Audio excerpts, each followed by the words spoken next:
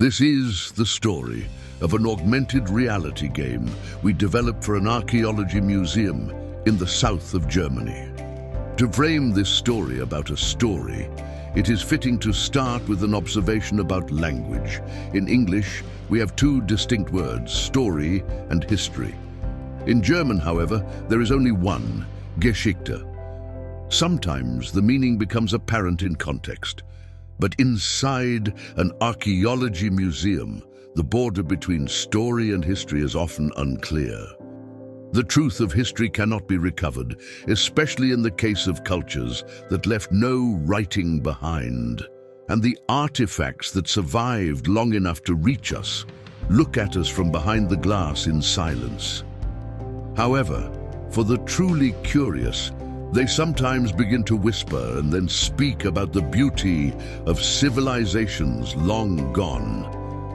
At Numina, we use technology to amplify the whisper. For the Secret Excavation, we pulled all stops to achieve this. Characters, interactive dialogue, philosophical musings, puzzles, alleged crimes, and secrets that span 2.5 millennia are all here. If your interest is awakened, keep listening. Any good story starts with facts. What are the facts here? This is Magdalenenberg. It's a tumulus, or a burial mound, about a mile away from Villingen, a town in the south of Germany. It is considered the largest tumulus of the Celtic period in Central Europe. The Prince of Magdalenenberg was the leader of a wealthy settlement of prehistoric German Celts, and he was buried in the center of this tumulus, surrounded by over 200 of his followers. The prince's tomb, while robbed of its most precious possessions and carelessly excavated in the late 1800s, received proper attention between 1970 and 1973 from famous German archaeologist Konrad Spindler.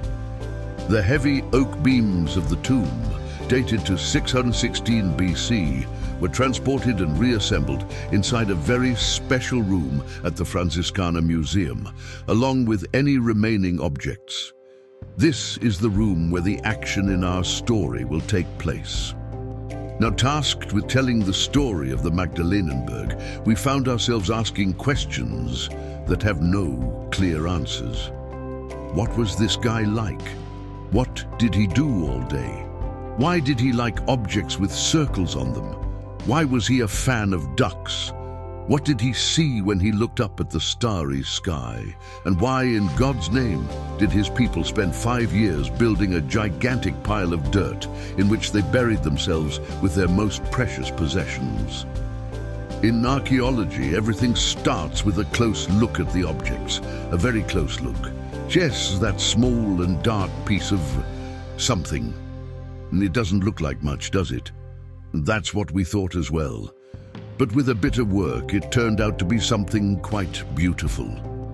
The puzzles in our game are all simplified versions of actual archaeological methods, which even took a shot at dendrochronology, the science of dating a piece of wood based on rings and their place inside a dendrochronological calendar. Collect a sample, match the rings, and you got an exact date. For some species of trees, Europe has tree ring data that goes back 10,000 years. Mind blown. But back to the story. So our museum visitors are standing here in the Magdalenenberg room, holding miraculous 21st century devices capable of so much. Let's make sure things get interesting. Your tablet is hacked. A chat window pops up, and you have no choice but to talk to someone who identifies herself as Dr. Wagner. She is a former museum researcher whose work is not done yet. She wants you to help a piece of software pre-installed on the tablet you are holding. Learn as much as possible about archaeological methods and the German Celts. Everything goes well for a while until someone new enters the chat. There is no profile picture, but the name tag reads, "The Prince." You are confused, but Dr. Wagner is elated, at least at start. The prince in the chat begins to give you orders. He wants you to go look at particular items and search for particular things. Oh yes, he wants you to help him reconstruct his tomb. But things take a strange turn. The two of them begin to argue. She thinks you are in danger. He calls her a criminal. You are confused, but you need to pick a side now. Oh, you really need to see how that turns out by yourself. I need to stay out of it. But here are some facts we can use to orient ourselves. Good evidence indicates that the prince's tomb has been plundered.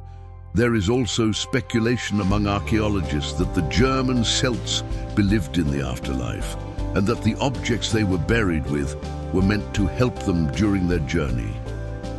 So the prince was right. Did he really need to reconstruct everything so he can rest in peace? There is also speculation that some Celts believed in taking their family and friends with them on the journey to the afterlife, willingly or not. So was Dr. Wagner right? Did your friendly help for the prince, whoever or whatever he might be, put you in danger? A visit to a museum is as much about history as it is about story making. None of our characters say the ultimate truth, and certainly not the 3D reconstructions. This is a game about perspectives and the beauty of switching from one to another over time spans that far exceed our own lives. If you enjoyed this little story, share this with a friend. We have many more stories to tell. If you do as well, let's have a chat.